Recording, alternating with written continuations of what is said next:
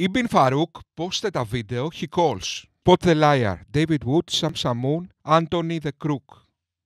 This title annoyed me because it implies that I don't know how to evaluate evidence. As audience, we get deceived by Samsamun, David Wood and Anthony Rogers. But not only that, then we accuse Muslim apologists to be the deceivers. In other words, we the audience, just understand the complete opposite of truth.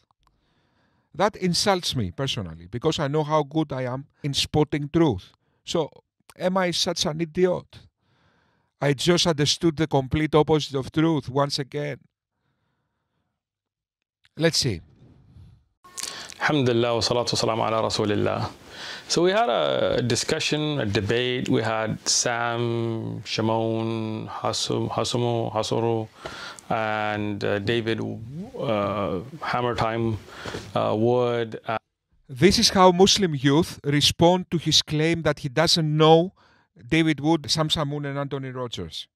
Just waiting for my buddy David Wood. So you got your footage, we're gonna have our footage. Whose footage? Huh? Whose footage? David's recording, you're recording, right? You got Who's it recorded? You know what you're recording. Who's David? David Wood? Let me be the first to apologize. Ibn Farooq, let me give you a friendly advice. In a video you call Spot the Liar, you shouldn't start with a lie. You know who is David Wood, Samsamun, and Anthony Rogers. And what was the other guy? Anthony the Crook Rogers. So these guys came out, and I thought we had a good debate. And we at One Message Foundation are posting the entire debate in its entirety. We're not cutting out any part of it. From the beginning until the end, in 2 parts, we're posting the whole debate. We want honest Christians, Muslims, Jews, atheists, Hindus, and everybody else to see exactly what happened. We're putting the whole thing out there. We're not snipping anything out. We're not putting the whole thing out, right? What's interesting is these guys, they came with like tons of cameras and cameramen all over the place, but they're putting little clip bits out. They don't want to put the whole conversation. I wonder why. I wonder why they're ashamed to show what happened. Ibn Farooq had good attitude in this debate. He seemed confident. He repeatedly said, "Why you are interrupting me?" with style, and cracked some good jokes. In this video, we will investigate whether his arguments were true. For example, in the debate with David Wood, Mohammed Hijab had also good attitude, but every argument he made was embarrassingly wrong. Despite that, Muslims still today think he won this debate. Then we had the interview of Hakikatsu with the apostate prophet. Muslim again celebrated how Hakikatsu won this exchange because he had attitude. In this interview, Hakikatsu said things like, slavery is better than employment. Then we had the surprise debate of Mohammed Hijab with the apostate prophet. Then again, Mohammed Hijab looked confident and had good attitude. And Muslim again were gloating how good he did and he won this exchange. Never mind, he admitted many Qurans and he admitted Sharia is immoral. So, forgive me if I'm not impressed with attitude. Let's see if his arguments are true. But anyway, we're putting the whole thing out. So you can judge yourself which belief makes sense or doesn't belief make sense. And, you know, that's up to the people. When we have the Islamic Aqidah, we presented it. They have their belief, you know, 1 + 1 + 1 plus soul and plus body and this and that. One, whoever you want to follow. What I found distasteful, and it's unfortunate because I thought we were having an honest conversation, is what they did. They made a little video on their way home. I guess it was a long, sad drive. Like when you lose a soccer match and you're sitting together on the way back after losing a match. And they put this thing about Uthman got caught lying. Now, let's be honest. I mean, the issue was the hadith. And I want you guys to understand what happened. They claimed, we will take your advice and see what happened. Okay, let's see what happened. At one point in the discussion, I brought up the fact that the Quran, according to various hadith narrations, is going to intercede for Muslims on the day of resurrection. And in addition to that, I pointed out in certain versions, it tells us that the Quran will do so by appearing as a pale man. When Uthman asked us to show that to him, I simply mentioned that it's found in Tirmidhi, and he said, where? I found this kind of humorous because every time I hear Muslims cite hadith, they simply say it's in Bukhari, it's in Muslim, it's, so forth. But he wanted us to give him the exact number and so forth. However, David was standing right there next to me, and he pulled up a version of the hadith that's found in Ibn Majah, and I actually hadn't even seen that one before. I was familiar with the one in Tirmidhi. And when David brought this up, Uthman replied by saying, oh, no, that's a weak hadith. But then David pointed out to him what says right here in the Darussalam, it says it is Hassan. So I went to Sunnah.com, which is the most popular Muslim site about hadith on the net. And I found this hadith, and it says, the Quran will come on the day of resurrection like a pale man, and will say, I am the one that kept you awake at night and make you thirsty during the day. The grade of this hadith is Hasan. That means good. Reference, Sunnah Ibn Majah 3781. In-book reference, book 33, hadith 125. English translation, volume 5, book 33, hadith 3781. But in opposition, Sheikh Uthman kept insisting, no, it's weak. Here is the clip of Sheikh Uthman where you can see him saying, no, it's not Hassan, it's weak, it's da'if, it's not to be trusted.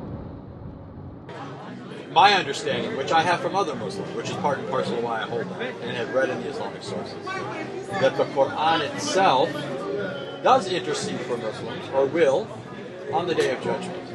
Right?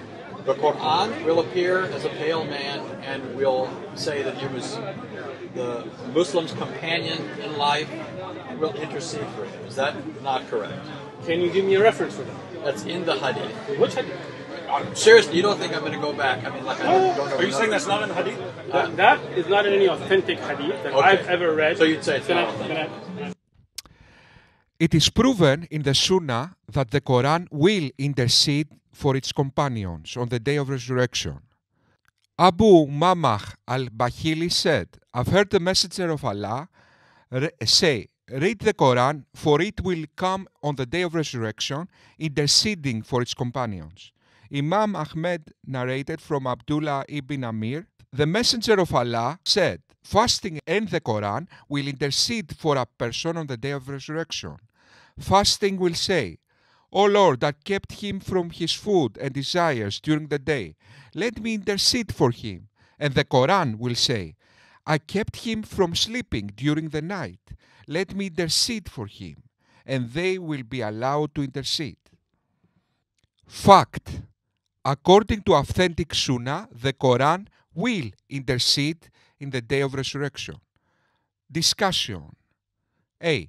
Some scholars take that literally. The Quran will literally speak. B. Some scholars take it metaphorically. Ibn Farooq subscribed to Ibn Hanbal's literal interpretation of scriptures. That's why he's so reluctant to admit the pale man expression, because he needs to read everything literally.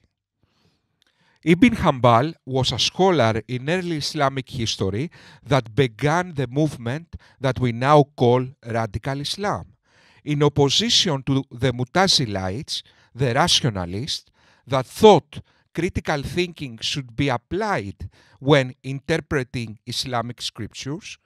Ibn Hanbal preached critical thinking should be completely absent when interpreting Islamic scriptures, and he began all the problems we recognize now with Islam: terrorism, opposition to science and development, oppression of women, jihad, martyrdom, etc. So, the toxicity in Islam we recognize now began with Ibn Hanbal, a scholar who thought that we should interpret the Quran literally, like donkeys.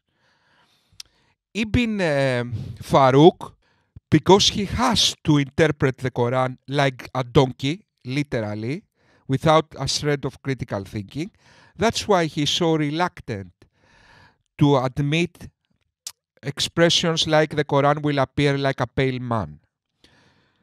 And you call this as a debate, you spend the time talking about, do you know what ilmul kalam? Like what? Do you know what ilmul kalam?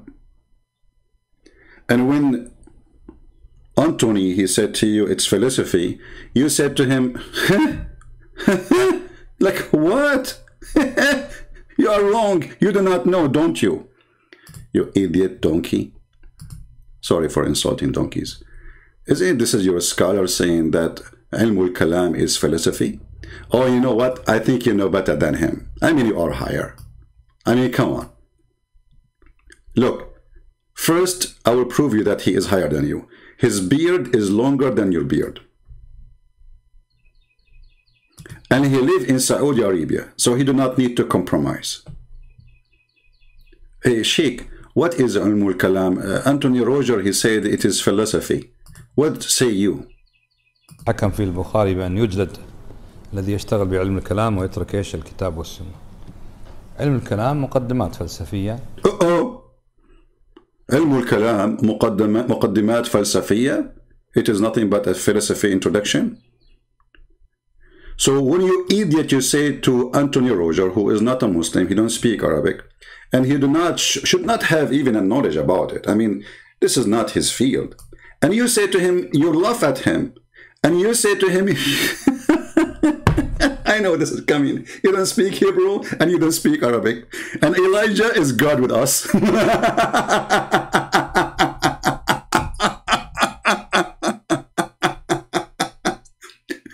When every Muslim scholar agree that this is why it's called the ilmul kalam, you idiot, which means the science of using words, philosophy. Stupid idiot. That's the effect. These people literally think the word philosophy is a bad word. Philosophy means philos της σοφίας, friend with wisdom.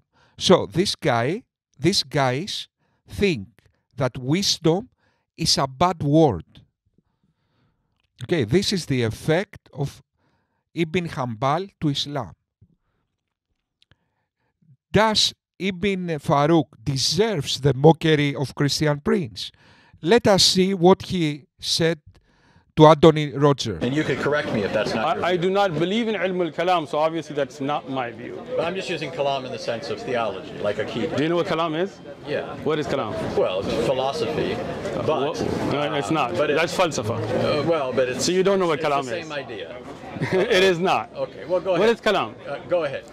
Listen, Anthony, what is kalam? Because you brought it up, but obviously you don't understand what kalam is. What is kalam? I'm just using it in the sense of people. I understand you're using it. Of Islamic akida and coming to certain conclusions. I know that your methodology would be Quran and Sunnah. That's how you derived your akida. Anthony, you brought up kalam. I'm just asking you, what is kalam? Ilm al-kalam. What is it? It's not philosophy. Is falsafa. So what's ilm al-kalam? They're related concepts. What are basically theology? It is not. From a Christian perspective, that's how we view it. It's a kalam as you're using it, understanding Islamic aqidah, right? What is kalam? But that's what I'm telling you. You don't know. He's saying that's how he's using it. Okay, I got you. So let me explain it to him now. You go ahead. Anthony, you good? All right. So, philosophy is called falsafa. That's basic philosophy. Kalam is use of certain Greek principles, not philosophy in general, understand? In the use of understanding aqaid, and this is something that was brought on by the Asharis. And that is the clash of civilizations, right there. The Western civilization that we now call the human civilization. Okay, the human civilization that is based on critical thinking and ancient Greek philosophy, And on the other hand, we have the Islamic civilization that is based on superstition, revelations, and a literal interpretation of Islamic scriptures. For example, when Muslims want to know something, they don't think. They say, what Muhammad did in this case. You see the difference? So now these people want to replace the Western civilization, the human civilization, because now the Western civilization is the human civilization. What we see around us, in other words. They want to replace that with the Islamic civilization. Some kind of, before the Enlightenment, before the Age of Reason. That's another species, my friend. The human species won't think. We will just follow like ants, like bees. We'll just follow like bees, whatever Muhammad said. I have a problem. What to do now? Let's not think. Let's open a book. What Muhammad did. That is what you want to do, eh? Okay, now guys, we recognize the source of all the problems in Islam. That is the source. Oh, that's fine. If you say it's not authentic, hold on, take it easy. So, to say the Quran will appear as a pale man, and what did you say it would be with the Quran will intercede for Muslims, and will say that as a pale man. Well, that's in a Tirmidhi hadith, for example. Let's I can look for it. Let's look for it. No, hold on. Because see, I like to discuss on evidences. So, can I find a hadith in a Tirmidhi that says the Quran will be a pale man? Let's just find that, and then I will explain from there. The issue was a hadith, and I want you guys to understand what happened. They claimed there was a hadith in a Tirmidhi. Jami' al-Tirmidhi is a book of hadith written by Abu Isa al-Tirmidhi that said that the Quran will come on the Day of Judgment in the form of a pale man and intercede for its reciter. Now, the hadith, I told them, and this was, again, I wasn't prepared for this, I was just there, and they brought this up, they had looked it up, whatever, I had not. They brought it up. But at that time, because I've taught hadith, and I have a master's degree in hadith, I knew that hadith is not in Tirmidhi, and I told them this is not authentic hadith, and this is not in a Tirmidhi. Uh-oh. It's not in Tirmidhi. Okay, continue. I will make a comment about that, and then people will die laughing at you. And you'll see them in the video on their phones, they're trying to find it, and they cannot, because it's not in a Tirmidhi. They were lying. This is a lie. Maybe they did it out of... maybe it's a mistake. Oh no, they are lying, my friend. Lying. First of all, Abdul, does it really make a difference if it's a Tirmidhi? I mean, all your books is garbage. And you yourself, you just admit it. You just said it's daif. Christian Prince is right in this one. Like it makes any difference. The science of hadith is a joke. Okay, it's a form of broken telephone. It's a joke.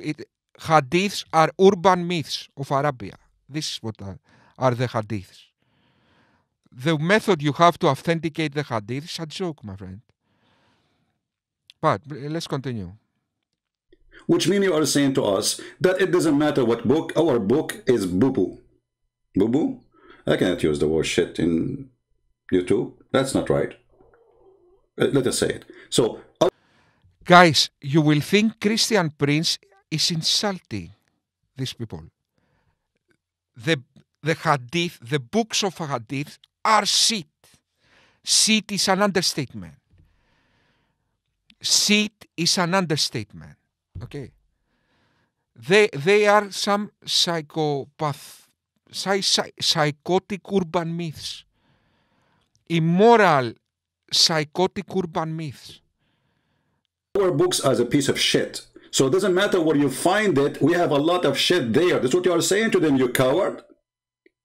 It is you witnessing to us and now making a video to us to say to us, our books is full of shit about the prophet shit. And now we are going to delete it and we will say it is weak shit.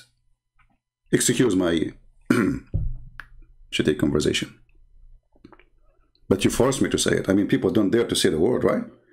Say it as it is. Who like it, don't like it, get lost. You are making a video for us to say to us that our books is not a trustworthy. We Muslims, we lie about our prophet, and that makes sense. We Muslims, we lie even about our prophet.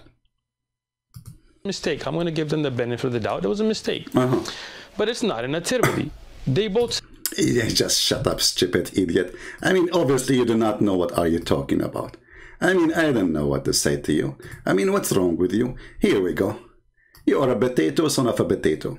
عن أبي هريرة عن النبي صلى الله عليه وسلم صلى by the way صلى don't forget to صلى يجيء القرآن يوم القيامة فيقول يا رب حله etc. Read the rest. So and the Quran will come in the day of judgment, right?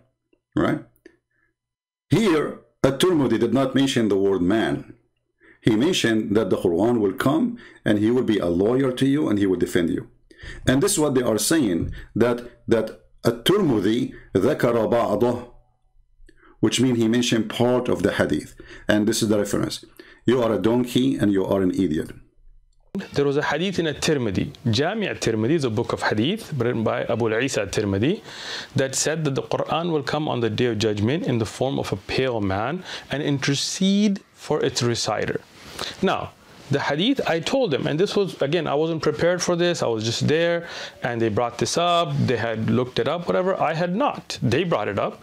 But at that time, because I've taught hadith, and I have a master's degree in hadith, I knew that hadith is not in Tirmidhi, and I told them this is not authentic hadith, and this is not in a Tirmidhi. And you'll see them in the video on their phones, they're trying to find it, and they cannot, because it's not in a Tirmidhi, they were lying. They didn't lie, just in Urtumudi, it didn't have the whole hadith. It didn't mention the pale man. That is what happened. But then they gave you another hadith. You lied when you pretended, there isn't any hadith like this. Then you admitted you were lying initially when you said, it's a hadith, it's not authentic. Okay, so first you pretended like there isn't such a pale man. Pale man. No. It's weak. So, why all the pale man? When you knew there is a hadith referring to the Quran as a pale man.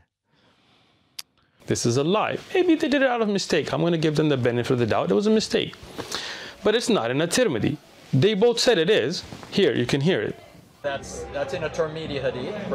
That's in a Tirmidhi hadith. I know it's in Tirmidhi, but first. Uthman asked us to show that to him. I simply mentioned that it's found in Tirmidhi, and he said, "Where?" I found this kind of humorous because every time I hear Muslims cite hadith, they simply say it's in Bukhari, it's in Muslim, it's so forth. But he wanted us to give him the exact number and so forth. However, David was standing right there next to me, and he pulled up a version of the hadith that's found in Ibn Majah, and I actually hadn't even seen that one before. I was familiar with the one in Tirmidhi. Now, both of them claimed it was in a Tirmidhi. I'm challenging them. I have a Tirmidhi here, they can get it. Find the hadith that you claim is in a Tirmidhi, and it's not there. So you are not telling the truth. Here, At-Tirmidhi did not mention the word man. He mentioned that the Quran will come and he will be a lawyer to you and he will defend you. And this is what they are saying, that At-Tirmidhi ذكر بعضه, which means he mentioned part of the hadith. And this is the reference. You are a donkey and you are an idiot. قال رسول الله يجيء القرآن يوم القيامة كالرجل الشاحب. The Prophet of Allah, he said, the Quran, he come to you as a pale man, and the rest of the hadith. And then read with me. Abdul potato قلت عند الترمذي بعضه. Do you see it? The Tirmidhi have part of it. Urtumudi made a reference of the hadith. He just made the reference and he didn't mention the pale man. He said it with his own words and said, I made a reference of the hadith. And he described it with different words. So Urtumudi did mention the hadith. He just made a short reference and said, in this hadith, the Quran will intercede for you, and underline it says, this is a reference to this hadith. Okay. Now, please continue. That's the next is the actual lie, because they gave you another hadith. It's okay. I give them the benefit of the doubt. It's a mistake. But what happens is then they claim that I was lying, or I got caught lying, because I told them that this hadith had da'f. It was weak. Now, this is where I really want their viewers to pay attention. This is their academic standard. They can't claim as if they have this knowledge. Sam thinks he knows Islam, and Anthony and David, they don't know. They're Google scholars. This is the extent of their knowledge, is Googling. That's what they were doing, Googling the hadith. They don't, so you see these books, this is what we study. I have a master's degree in hadith. So what they did, they Googled a random site, and when they found a site that said, they mentioned the hadith, even though they admitted that was in Ibn Majah, they were wrong about it being in a Tirmidhi. They were like, oh, it's Hasan, it's reliable, and you said it's da'if. Not understanding the science. I have a I do takhrij work here, right? I check hadith. Now that hadith that they mentioned from Ibn Majah, you see the video, he says from Ibn Majah. Here it is on your screen. The hadith is in fact da'if. I know because I taught Aqidah and I taught this hadith. Now, here it is in your screen. Look at the coward. What he posted in the screen, he did not post the book of Ibn Majah. Zoom in. Potato, liar, fraud. This is not the book of the hadith. This is a book written by Al-Albani, a guy, he just died a few years ago. It's called Da'if Sunani Ibn Majah. Why you don't show us Ibn Majah book where it says it is Da'if? So what you are trying to say, that someone here wrote a book about the hadith of Ibn Majah in 1995 or 6, and he said that is this hadith is Da'if. And look what he showed us in the screen. Da'if. Do you know why he cut it off? Because he is a coward and he is a dummy. He thinks that nobody knows Arabic. And he is going to speak only to David Wood and Sam Shamoun and Anthony Roger. They don't speak Arabic. Where is the rest? Potato. This is what it says in this book, which means even in this book you were not honest and you are a coward. This is the book of Al-Albani, and I'm zooming in so people, they can read it in the screen. And there is more details about this hadith, you cut it off. Why? Because it says, let us see what it says, why I want to talk about it. Let us go there.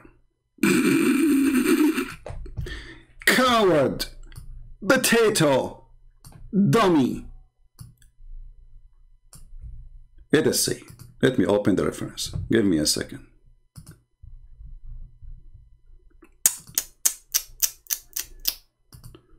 Oh boy.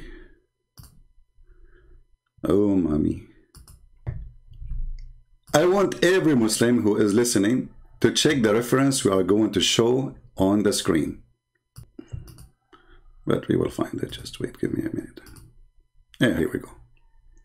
This is the book which he is quoting for us, this potato. And this is what he quoted for us in the corner.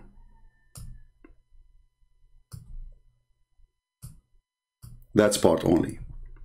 Da'if 286. Sorry, 826. And this is exactly what is here in Arabic. 826. Da'if. So here it says Da'if. Here it says Da'if. The numbers are the same. But he cut off the rest of the hadith, where the hadith says يحتمل التحسين.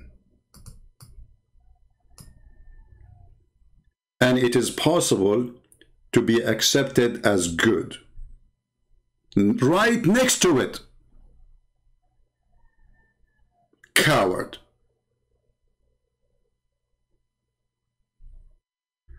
And as long you accepted the book of Al-Albani to prove your point, now you cannot say, I don't accept Al-Albani.